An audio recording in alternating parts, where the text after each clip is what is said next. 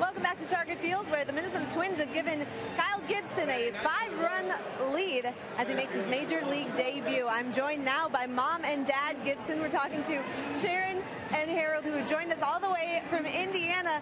If there's one person who's more nervous on this day than Kyle, it's got to be Mom. How are you feeling right now? I'm actually doing a lot better now that he got through the first inning. That first out on the first pitch was a relief. So it's just exciting to be here. I'm just thrilled for him. And we've got so many family members that are here. That helps kind of keep the nerves a little calm. So I'm doing well.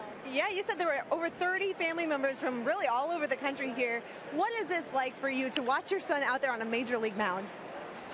It's just indescribable. It's such a blessing. I mean, he's been playing since he could throw a ball at 3 years old, and he had written a paper in second grade that said, when I grow up, I want to be a Major League Baseball player. So his dream's coming true, and I'm just so excited to get to be here to share it with him, and it's just a dream come true. We're so blessed. Well, he's certainly fun to watch. Now, Harold, I got a chance to talk to Kyle a couple days ago, and he said really that first out would be really key for him to get. Had to be a big relief for you to see it come on the very first pitch. Well, absolutely. Anytime you can get an out on one pitch, being a former pitcher, that's what you want. So for me, you're right. It was probably maybe more of a relief for me than him, but that was good to see. You're a baseball guy. He credits you with really giving him that love of baseball. You coached him in high school, I think. Is that right? Yeah, I was an assistant on the team, and it was fun to be around. So Absolutely. Tell us a little bit about Kyle, the person behind the player, as we're cheering him on. I'm sorry, I didn't hear you on that. It's okay. You're trying to watch your son pitch. I get it.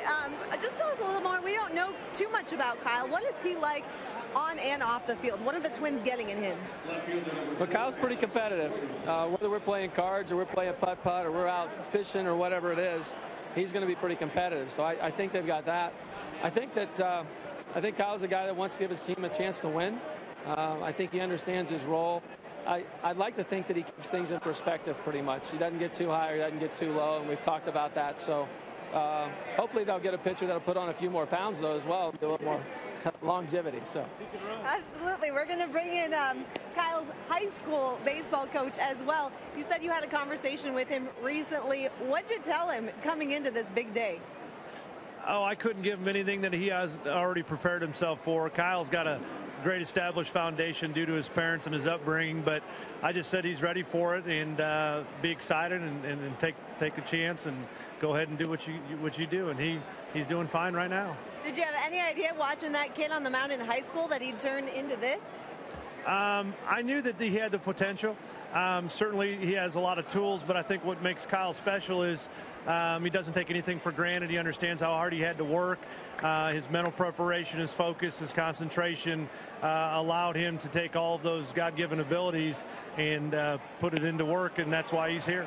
All right, thanks. We do want to bring in Kyle's wife, Elizabeth, for one quick question. My big question, how did he sleep last night?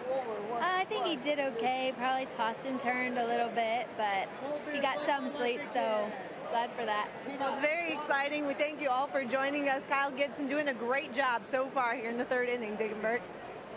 Well, thank you, Jamie. Yeah, nice to hear from the folks and the wife and the coach. Very nice.